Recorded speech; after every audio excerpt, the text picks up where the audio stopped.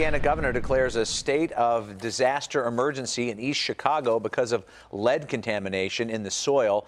Let's go live to Dorothy Tucker. She's in East Chicago with what the declaration means for residents. Dorothy. This is great news. That's how officials here in East Chicago describe the governor's declaration. Residents who still live in the contaminated area say it's about time. I took all my pictures off the walls. Candace Cobb is more than ready to leave the West Calumet housing complex.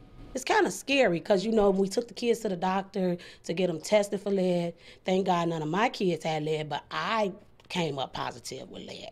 Cobb's family is among those targeted for relocation last July after the area was deemed unsafe because of high lead levels found in the soil. Out of 332 families, 175 have moved, leaving behind a ghost town of empty and boarded up units. So today's announcement by Indiana Governor Eric Holcomb declaring a disaster emergency on the East Chicago Superfund site is welcomed news. Finally. Your reaction to the declaration? Humbling. East Chicago Mayor Anthony Copeland had been asking for a disaster declaration for months. What does this mean for East Chicago?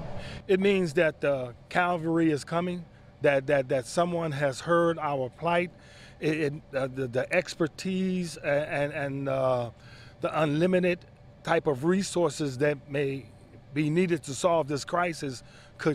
That door could now be open.